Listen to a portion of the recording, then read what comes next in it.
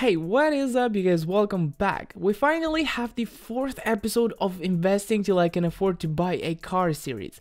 And let me tell you, these past 3 weeks have been the most profitable by far. In the 3 weeks that I summarized in the last episode, we got about 60 euros profit in real money. This time around, it's gonna be times bigger than that, I promise. In this series though, I'm putting in practice everything I know in order to prove that the things that I talk about aren't just empty words, but are indeed effective and achievable. Also, this series is a nice way to get the interest of people that don't even know about the possibility of making money with skins. And a third benefit is that the goal is to buy a car. Not 100% sure when it's gonna happen, but I'm fairly confident it will happen in the next year, as I might have to move to another country and owning a car at that moment is kind of a liability. So probably I should just wait till I move and then buy the car. Anyway, last update, I said that as soon as we hit 200 likes, I will start making this update, and that's exactly when I started. This time, let's up the stakes a little bit and let's get to 250 likes. Alright, enjoy.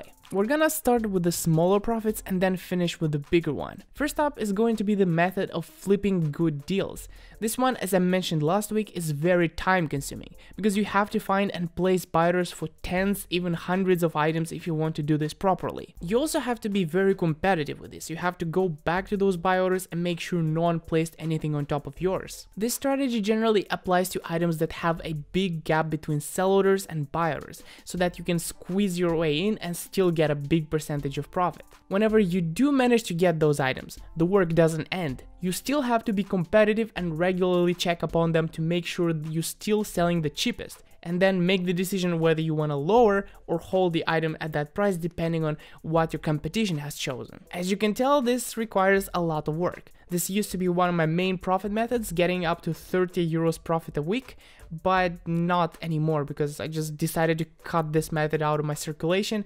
I just don't have the time, plus I discovered newer and better methods. Still, I had some sales and I barely broke even. I took a few big losses which just overrode the profit entirely. I will come back to this method at some point, but for a time I will stay away from it. The next method would be placing super low buy orders on items with big sale quantities and waiting for them to come through. This one is the easiest profit method on the Steam community market entirely. Generally, there is not that much work required. The more money you have, the less you have to work, really, but if you don't have a lot of money, you're gonna have to work your way up. You basically only have to place buy orders and then you will be getting those items for months, which you don't even need to sell right away. You can just sell them once a week when they have all piled up. I can actually show you an example right here. This item, I have 196 buy orders for 21 cents, but you can see that the price is much higher than that. At the top it's reaching 28-29 cents, but at the bottom it's about 24-25. Still, it doesn't reach 21 cents. But occasionally you see this number right here, it goes for 21, and that's when I get the item. And that's only because amongst all of these people right here, I was the first one to place the buy order at 21. Everyone who placed it higher than me, they placed it later than me, so I will be getting all the items at 21.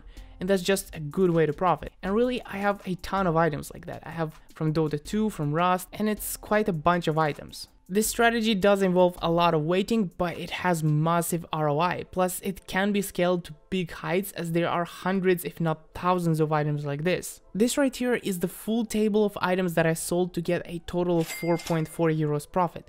I spent 31 euros to get this, so I had a 14% ROI. And I didn't need to have the money upfront. I could have just sold the items as soon as I got them. But I did have the money upfront, so I really didn't worry about selling fast anyway. This, of course, will not be the fastest method, but it doesn't hurt to have it going on the side and earn some money for a beer or two once in a while if that's what you want to spend your money on. Personally, I don't really spend any of the money I earn unless I have to. I just reinvest 100% of the profit for now. Next up is Rust flipping, which in the previous update I promised to scale up a lot, and I kind of did. I bought a lot more items, but most of them haven't sold yet. Mostly because they have only recently entered my inventory, and you know, I gotta wait 7 days to be able to sell these items again. This time I've done a lot of combining, for example Rust flipping with a low buy order method. So right now I have a lot of buy orders that are waiting around to catch items.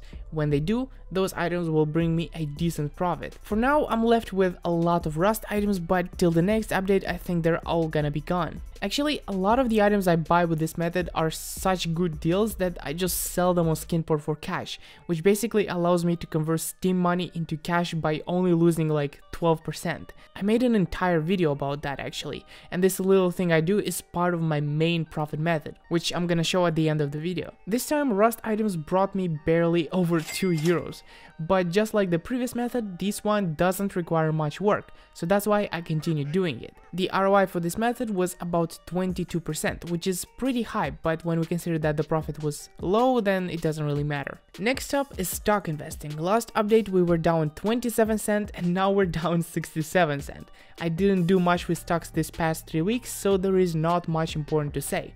I did, however, add another 10 euros to my portfolio, so now we're sitting at almost 70 euros. For now, the goal of me investing in stocks isn't to make the most money, but instead to get experience and kind of have an alternative to keeping the money in my bank account. I still have the one Coca-Cola stock that I got in the beginning of August, and I'm gonna keep it till they pay us the 3% dividend, because I just wanna see how that's gonna happen. Another 20 euros is sitting in Neo stock for now. I initially had 10, but decided to buy another 10 after it dropped by 3% yesterday. The total profit from stock investing turned out to be minus 40 cents this time. And now on to the big profit, which comes from buying / selling skins for cash. And for that specifically, I'm using Skinport. Most of the time I just resort to CSGO skins, but a lot of the time I'm gonna buy Rust skins if they're profitable, or Dota 2 skins, but that happens very rarely, but still it happens. And TIF2 is kinda dry. On this page you can see my selling stats. You can see that recently I had a lot of sales, right? This 2000 euros in sales happened, most of it happened in the last 3 weeks. So that's why I'm saying that the profit is gonna be big, because a lot of it happened in the last 3 weeks, the same as with buying. Okay, now let's dive into the profit. The last update was on 24th of August, so we're gonna count it from here. We got 1 week till 1 September and then 2 more weeks. If you don't know what the colors mean, just pause and read the legend real quick.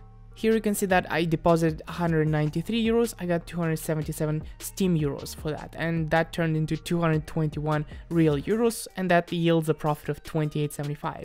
Also, the red ones is items I bought for cash, sold them for cash, so it's just a subtraction, it's also 26 euros. And that was just the last week of August, which is pretty good. Here you're gonna notice that the numbers don't quite match up, because I only deposited enough to get 157 euros on Steam, but I spent 441, and I can do that because I had other money on Steam, right? I didn't just start depositing, I already had a few hundred ready, and that's why I can do this. But I'm already working on getting more Steam funds. For example, I have these 2 knives right here, and I have these 3 weapons selling, and that's probably gonna be enough to bump this to 400 euros, and then the numbers are gonna match up again.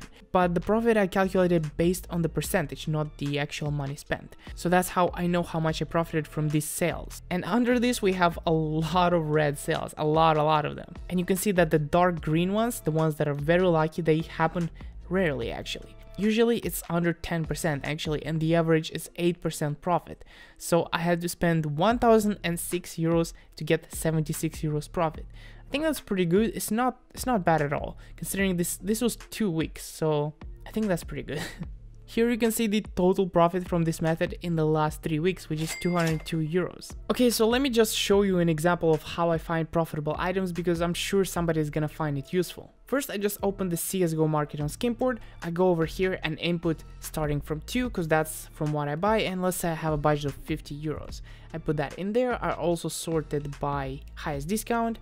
That's normal, and then you just start looking through items. Usually if it's a Doppler or it's a case hardener rank something, you shouldn't pay attention to it, especially if you don't know what you're doing. I guess if you do know what you're doing, then you could take a look at it. Sometimes you can find profitable ones, especially if the discount is high, but otherwise even the souvenirs, you shouldn't look at them unless it's a very big discount. That's the deal usually. And then you just open the items whatever you like. For example, let's say we open this one. It's an MP7 Fade. It's minimal wear, very good float. It's about 450. But we take a look at the graph, and it sells up to 7 euros sometimes. And the fact that it's got a full stack of stickers, a very good float, that means that we're gonna be able to sell it much quicker than other people, even if it's the same price. But then we have to take a look at a couple of other things, like for example, we should search the item in the search bar, click on minimal wear only, and we see that there's 3 of them. This is the one right here for 450, there is 680, 699. So let's say we sell ours for 679. Let's just go to a random item in my inventory. Let's input 679. It says we're gonna get 598. We go back to the item, 598, that's a profit of almost 150. So that means we can make a 30% profits buying for cash, selling for cash. That's insanely good. If you looked at my table, you can see that the dark green is barely possible, and that's 30%, that's dark green. So that's a really good item to buy. If I had the funds right now, I would buy it, but unfortunately I spent everything and I'm waiting for Monday to get some funds back. Alright, now let's create another checkpoint and calculate how much my inventory is worth. I have around 466 real euros worth of Steam items, and then I also have around 700 real euros worth of Skinport items. In total, that comes up to almost 1160. As a reference, at the last update my inventory was worth 1000 euros. I know this looks kind of weird, I had a profit of over 200, but my inventory only went up by 160, and that's because I spent some of this money to pay my insurance, which was 36 euros, and also I spent about 20 euros on the previous giveaway, so that also subtracted from the profit. For the next weeks I will be doing pretty much the same, but I'll have more money, so I'll be able to make even more profit. I'm gonna try to pay attention to what items I buy more carefully, so that I get only the best deals, because I don't really have that much money to be buying everything, and sometimes I would just give up on waiting for good items and just buy anything that was profitable. That might not be the best decision for me at this moment, but in the future that might be an option. Though that is pretty much it. I hope I managed to inspire somehow somebody. Maybe you want to start doing stuff like this as well. If not, then you can just watch me do it and have fun that way. But yeah, if you want to support me, then make sure to smash the like button, because that's the best way you can support me really. And join our Discord server, follow me on Twitch. I stream there. I try to do it twice a week, but recently I had a lot more trouble getting to stream because of lectures and stuff like that. But yeah, I hope I'll see you there soon, and until next time, bye bye.